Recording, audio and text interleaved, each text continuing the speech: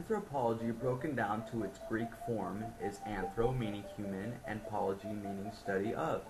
Therefore, anthropology is the study of humans, past and present. American anthropology has traditionally been divided into four fields in order to better understand the diversity in human appearance and culture. The four fields method was introduced by the father of American anthropology, Franz Boas, who had a PhD in physics, which he received based on his work exploring the color of water.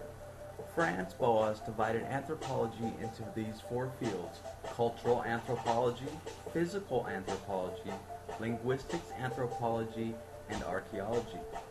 Generally, culture is from behavior that is learned and passed on generation to generation, though people are becoming more aware of different cultures today. However, culture is far more complex than this simple definition. Even though anthropological theorists have been attempting to define culture for quite some time, the definition remains elusive. The task of anthropology historically has been to focus on societies other than our own. Humans possess culture that makes them significantly different from other members of the animal kingdom. Culture refers to the human behavior, symbols, beliefs, ideas, and the material objects humans make. Also may be referred to the way of life for people. Though humans have culture, they are still primates and share 99% of their genes with other members of this biological order. Other animals have systems of communication such as calls, but no other animal has the equivalent of the human language. The behavior of humans is governed by cultural rules, while all other animals have patterns of behavior that are determined by their genetic makeup. No other animal cooks its food and eats meals according to cultural rules the way humans do.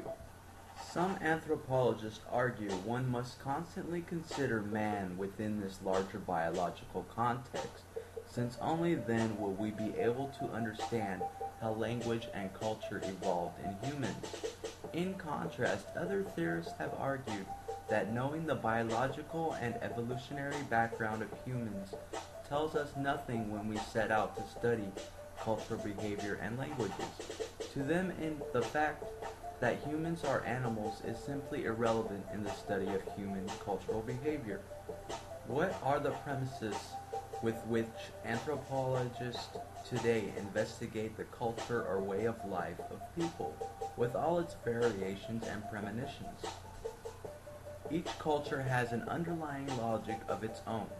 For people from another culture, it's like looking through a looking glass at a world very different from one's own, where people behave in strange ways. People's behavior makes sense once we understand the premises by which they live. The anthropologist's task has been not only to translate cultures and their premises to make them understandable to us, but also to categorize cultures in terms of the analytical concepts developed in anthropology that permit comparisons to reveal cross-cultural differences and similarities, spread of the ideas through globalization. Anthropology still has a mission to perform. Participant observation is key in cultural anthropology. It is to learn more about other cultures to permit intercultural communication, so we can better understand other people.